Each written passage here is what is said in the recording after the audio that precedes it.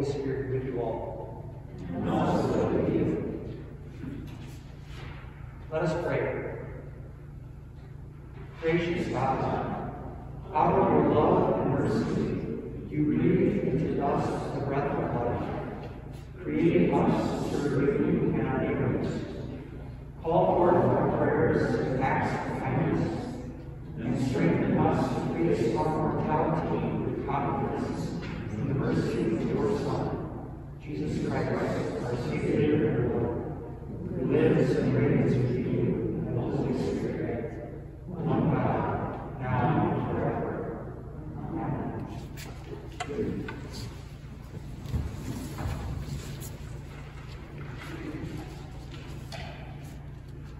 The first lesson this evening is from the second chapter of Joel. Blow the trumpet in Zion, sound the alarm on my holy mountain. Let all the inhabitants of the land tremble, for the day of the Lord is coming, it is near. A day of darkness and gloom, a day of clouds and thick darkness. Like blackness spread upon the mountains, a great and powerful army comes. Their like has never been from of old, nor will be again after them in ages to come. Yet even now, says the Lord, return to me with all your heart, with fasting, with weeping, and with mourning. Rend your hearts and not your clothing. Return to the Lord your God, for God is gracious and merciful, slow to anger, and abounding in steadfast love, and relents from punishing. Who knows whether the Lord will turn and relent, and leave a blessing behind, a grain offering and a drink offering for the Lord your God. Blow the trumpet in Zion, sanctify a fast, call a solemn assembly, gather the people. Sanctify the congregation, assemble the aged, gather the children, even infants at the breast. Let the bridegroom leave his room and the bride her canopy. Between the vestibule and the altar, let the priests, the ministers of the Lord, weep. Let them say, spare your people, O Lord, and do not make your heritage a mockery, a byword among the nations. Why should it be said among the peoples, where is their God? Word of God, word of life. Thanks be to God.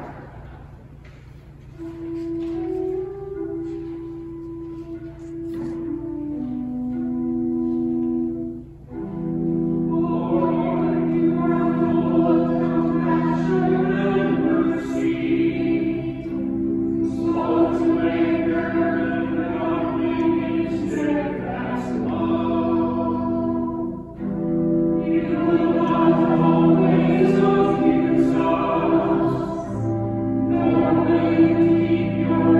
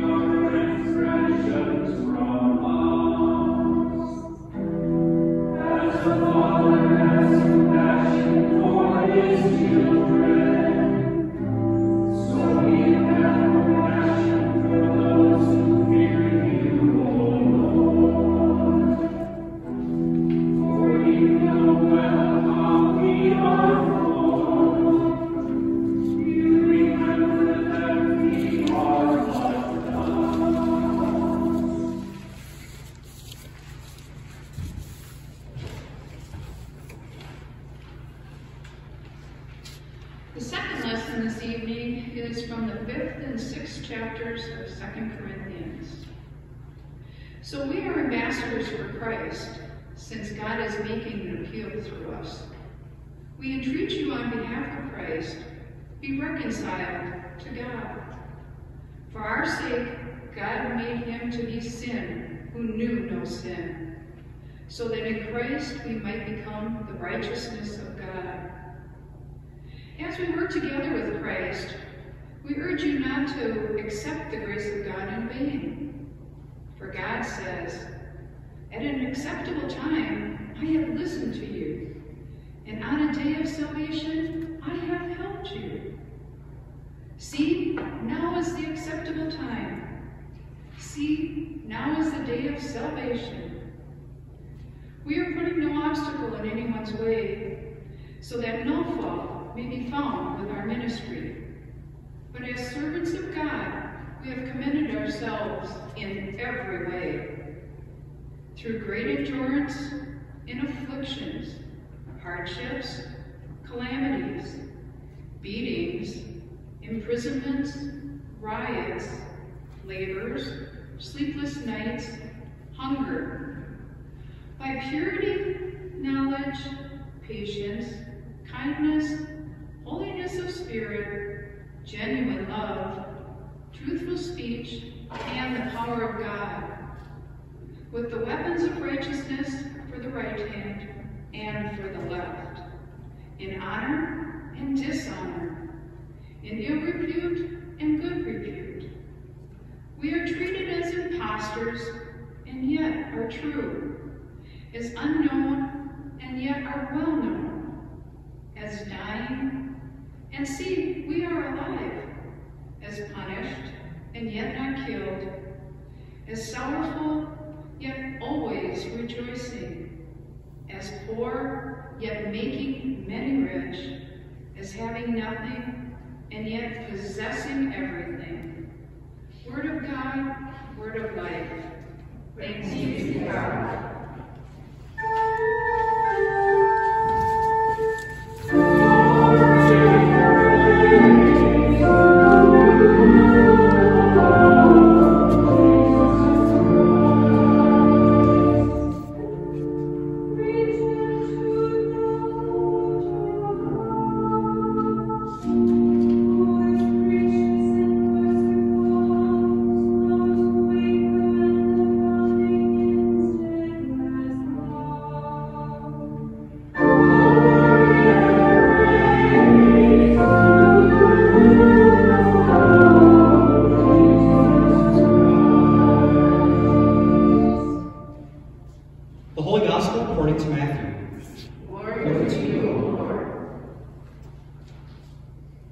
Beware of practicing your piety before others in order to be seen by them, for then you have no reward from your Father in heaven. So whenever you give alms, do not sound a trumpet before you as the hypocrites do in the synagogues and in the streets, so that they may be praised by others. Truly I tell you, they have received their reward.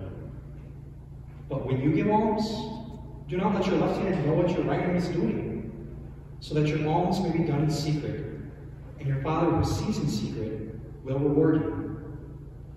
And whenever you pray, do not be like the hypocrites, for they love to stand and pray in the synagogues and at the street corners, so that they may be seen by others. Truly I tell you, they have received their reward. But whenever you pray, go into your room and shut the door, and pray to your Father who is in secret, and your Father who sees in secret will reward you. And whenever you fast, do not look dismal like the hypocrites, for they disfigure their faces so as to show others they are fasting. Truly I tell you, they have received their reward. But when you fast, put oil on your head and wash your face, so that your fasting may be seen not by others, but by your Father who is in secret, and your Father who sees in secret will reward you. Do not store up for yourselves treasures on earth, where moth and rust consume and where thieves break in and steal. But store up for yourselves treasures in heaven, where neither moth nor rust consumes and where thieves do not break in and steal. For where your treasure is, there your heart will be also. The Gospel of the Lord. Praise to you, Christ.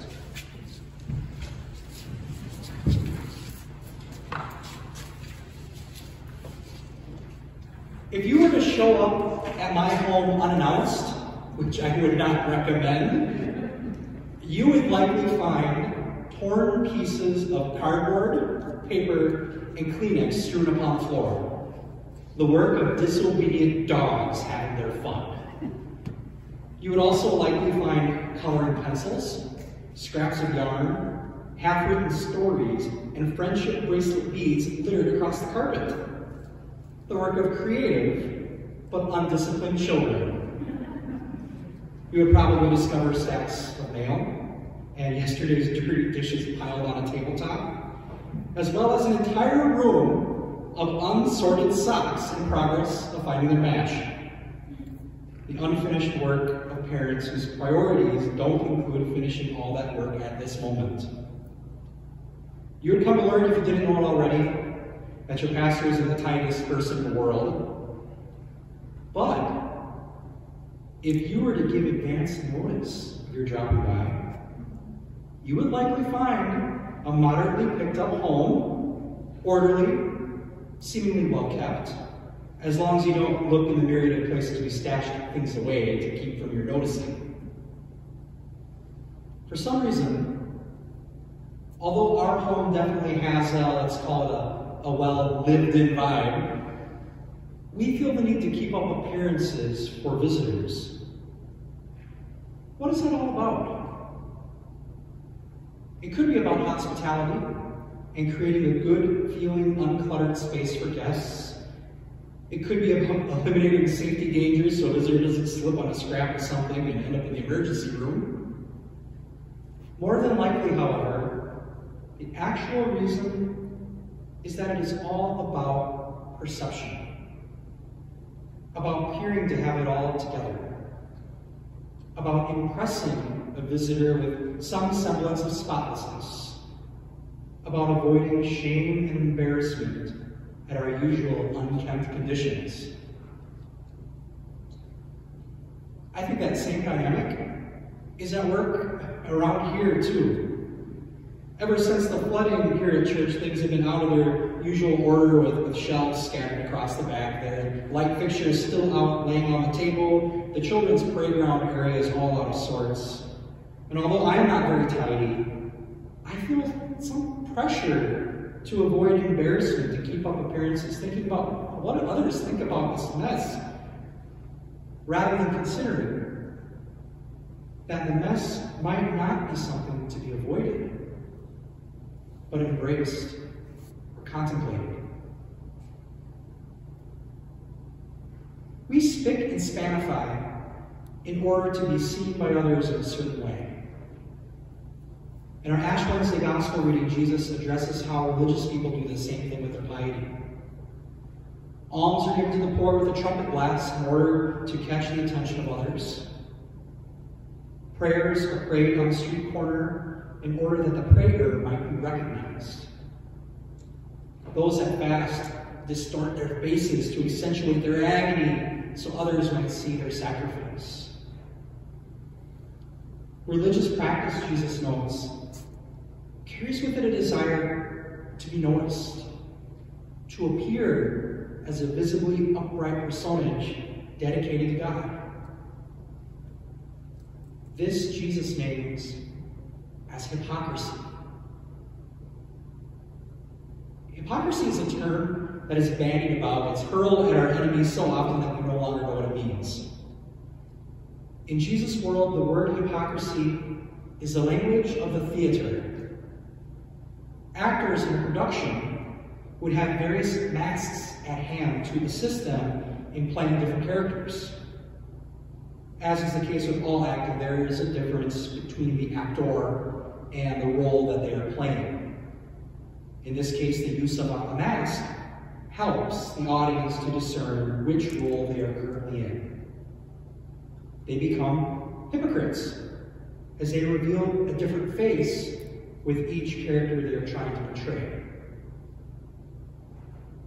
So often we falsely ascribe that word to someone who acts in a way that contradicts their values, like when an oil pipeline protester drives a gasoline-powered vehicle to a protest site, or when a vegetarian gives in to their desire for a slab of steak. These misalignments of values and action are more of a consequence of us all living in a very complicated world. These misalignments reveal the disconnect between our aspirations and hopes and our current reality. Still, these misalignments are treated most uncharitably, weaponized, more often than not, to assassinate people's characters, calling them out as hypocrites. Does that trick. This typical decrying of someone as a hypocrite, though, doesn't quite fit the playbill. Hypocrisy is more about acting a role, putting on a face, hiding the person they know themselves to be and presenting to the public what they wish to be known as. Hypocrisy is misrepresentation for the purpose of being seen a certain way. It is a theatrical display at odds with authenticity. With that clarification in mind, we can recognize how rife with hypocrisy our world really is.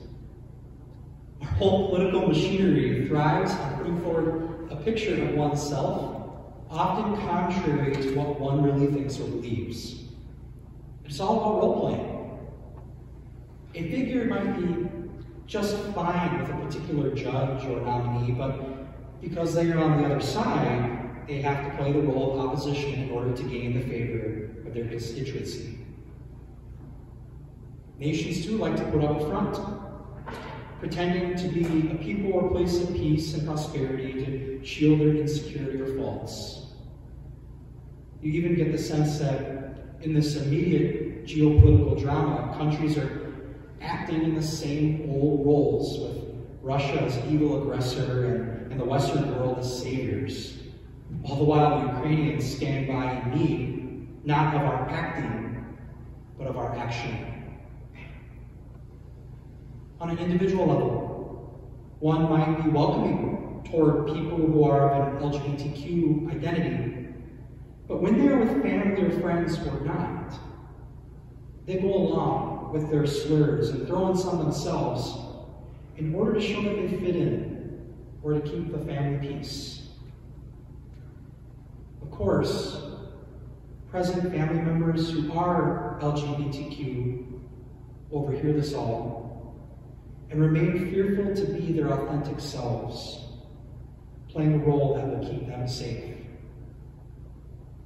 Even here, one might show up for worship, don sackcloth and ashes, pray the prayers and sing the words, all in order to appear to be devout and dedicated, but all the while doing it to be seen a particular way by friends or the wider community. Hypocrisy is acting. It is playing a role that misrepresents who you are. And as we can see, it is not a victimless crime. As it furthers political division and prevents collaboration, it prioritizes family connection over the harm caused to people. It keeps us from living authentically as ourselves. Jesus is freeing us from this need to keep up appearances, from the desire to display our clean home, our righteous lives, or our faithful piety to others. Jesus is setting us free from the hypocrisy that causes us to play roles that are not who we are. Jesus is setting us free for an authentic life, restoring us to ourselves in a world that tries to have us act according to how we might be perceived. Jesus does this through challenging our religious impulses to perform for others, redirecting our giving, our praying, our fasting to God alone. Jesus gives us with a new goal that our heart might treasure, the heavenly that is to be on earth.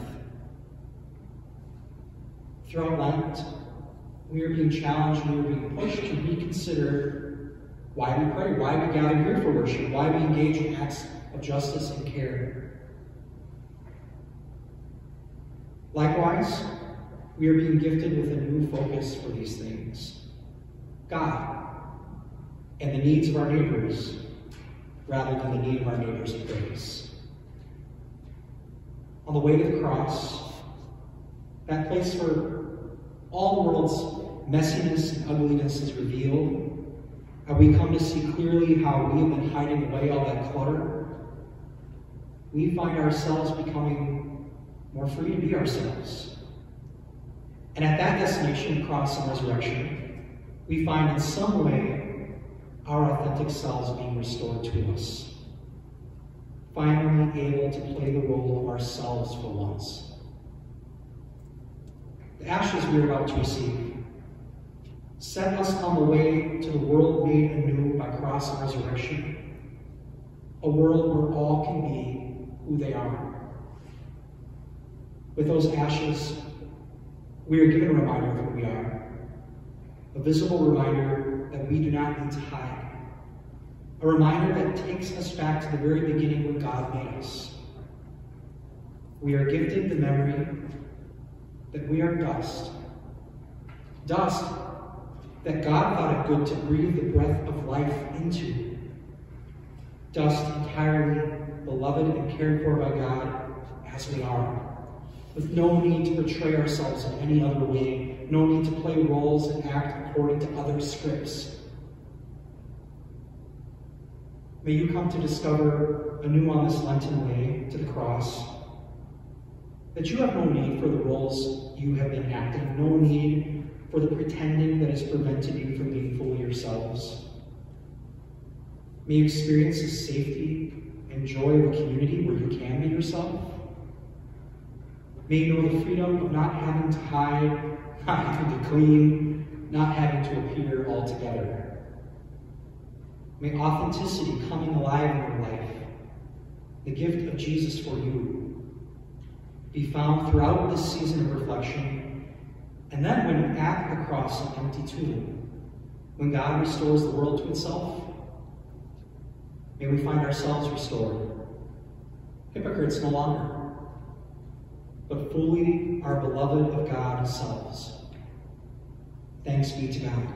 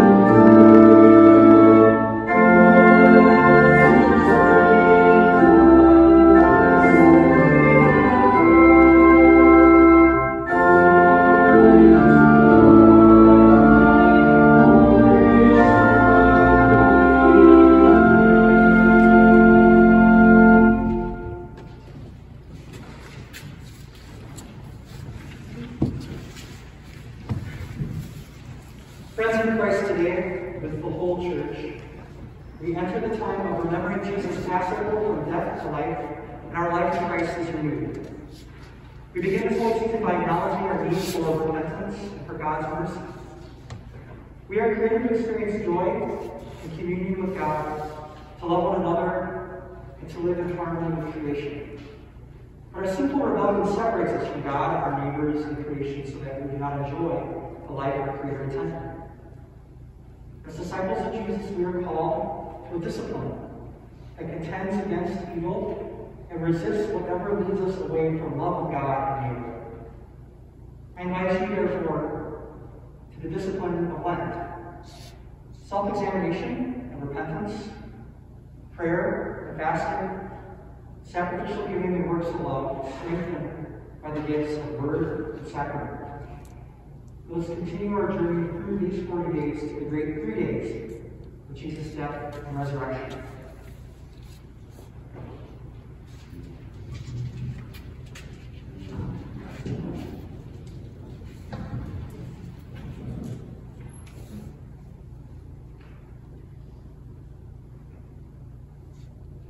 Let us confess our sin in the presence of God and one another.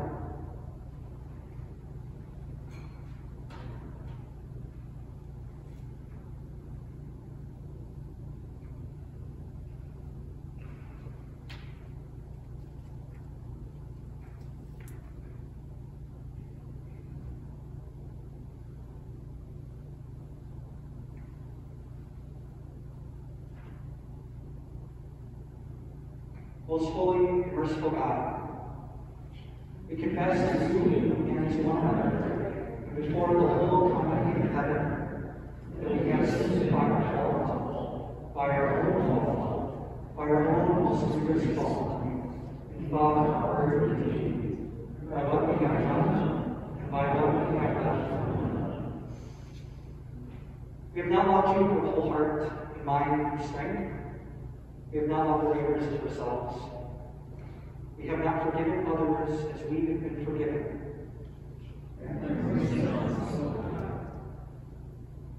We have shut our ears to your call to serve as Christ served us. We have not been true to the mind of Christ. We have grieved the Holy Spirit. Our past unfaithfulness, the pride, envy, hypocrisy, and apathy that have infected our lives, we confess to you. Our self-indulgent appetites and ways, and our exploitation of other people, we confess to you. Our negligence in prayer and worship, and our failure to share the faith that is in us, we confess to you. Our neglect of human need and suffering, and our indifference to injustice and cruelty, we confess to you.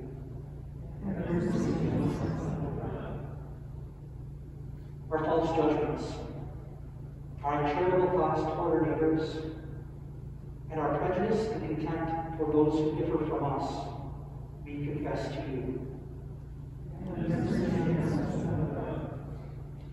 Our waste and pollution of your creation, and our lack of concern for those who come after us, we confess to you.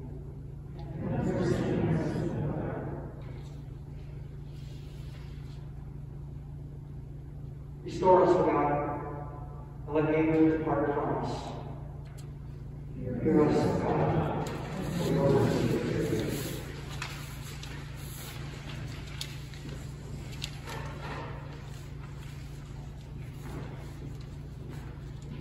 At this time, you are invited to come forward and kneel or stand to receive the ashes. You will take one person on each side, a station here and a station here. There is no need to line up. Simply come forward when the spot is vacated.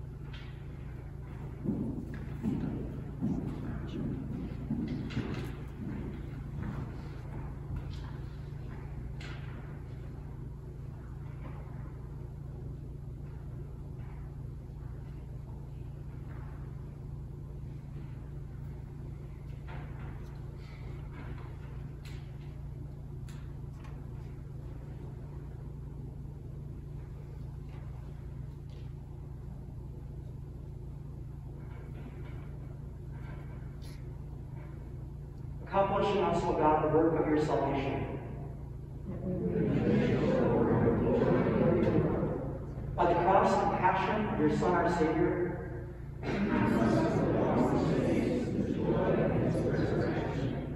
Almighty God, have mercy on us. Forgive us all our sins through our Lord Jesus Christ. Strengthen us in all goodness, and by the power of the Holy Spirit, keep us in eternal life. Amen.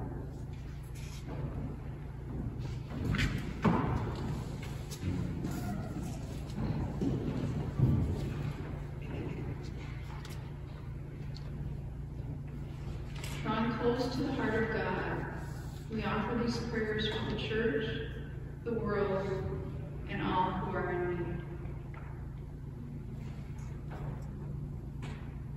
Renew your church, O God, when we have drifted from our call to proclaim repentance and to guide your people towards justice. Lead us back to you.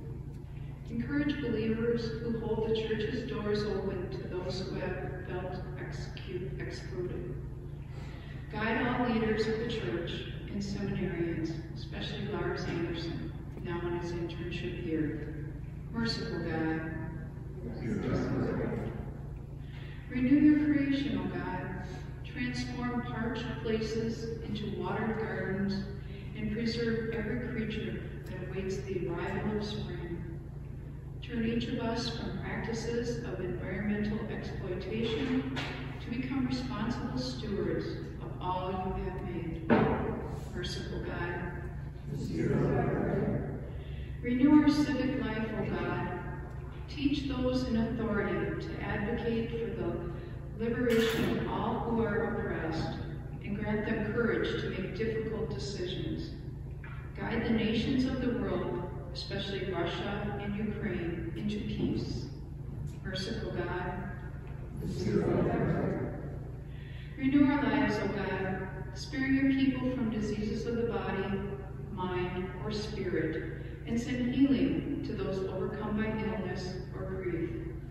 We pray especially for Joe Sandino, Beverly Hoppy, Emily Claude, Philip Hedges, Marcia Pearson, Sonny Poling, Gary Williams, Cassie Lee, Grant Bowen, Katie Roper, Carrie Birdseye Erickson, Tim Bell, Al Johnson, Jamie DeSimone, Ann Olachek, Clyde Erickson, Sue Manley, Patty Pearson, Colleen Denny, Helene Williams, Roger Erickson, and those we name in our hearts.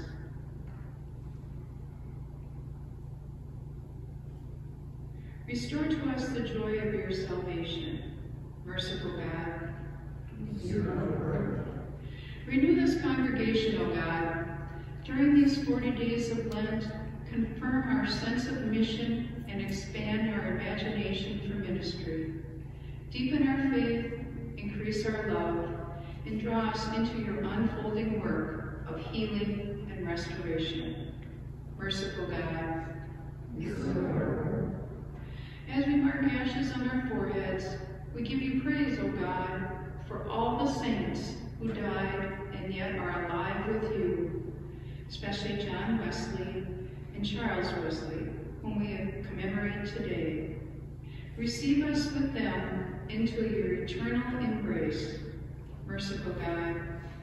Receive our prayer. Accept the prayers we bring, O God, on behalf of the world in need, for the sake of Jesus Christ. Amen. You be seated. Thank you.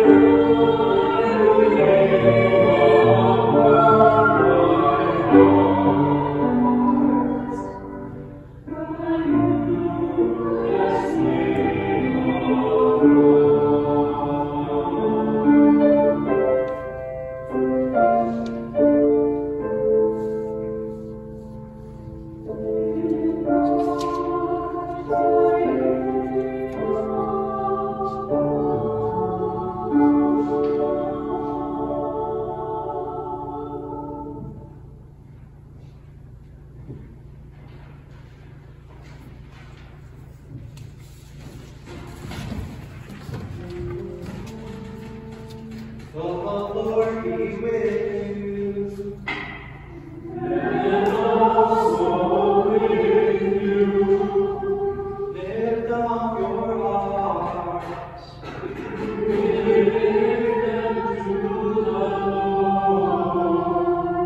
Let us give thanks to the Lord our God.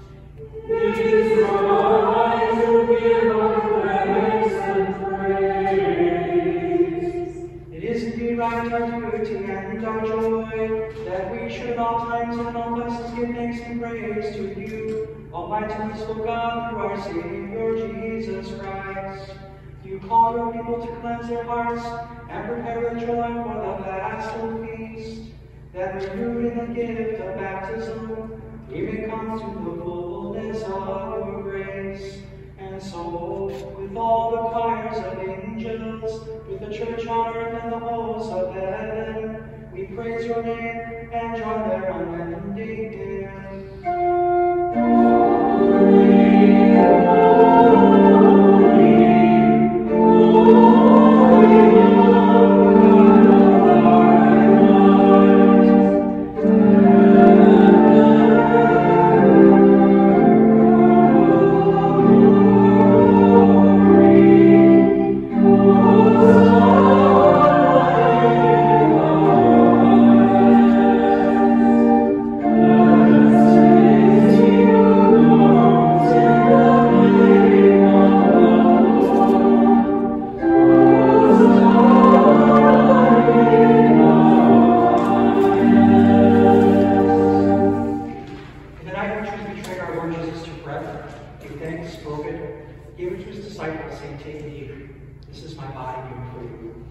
Do this for the remnants of me. Again, after supper, he took the cup. And when he had given thanksgiving for all to drink, saying, "This cup is the new covenant of my blood, shed for you and for all people for the forgiveness of sin. Do this for the remnants of me." Gathered into one by the Holy Spirit, we pray as Jesus taught us.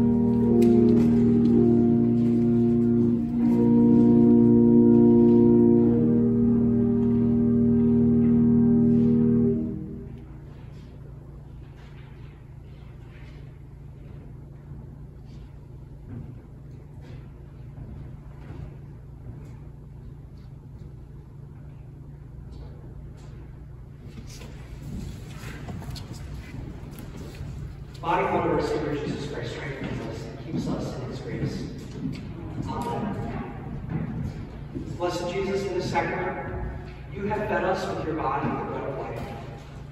Now send us forth to bear your life-giving hope to a world in need. Amen. You are children of God, anointed with the oil of gladness, and strengthened for the journey. Almighty God, motherly, majestic, and mighty, bless you this day and always. Amen.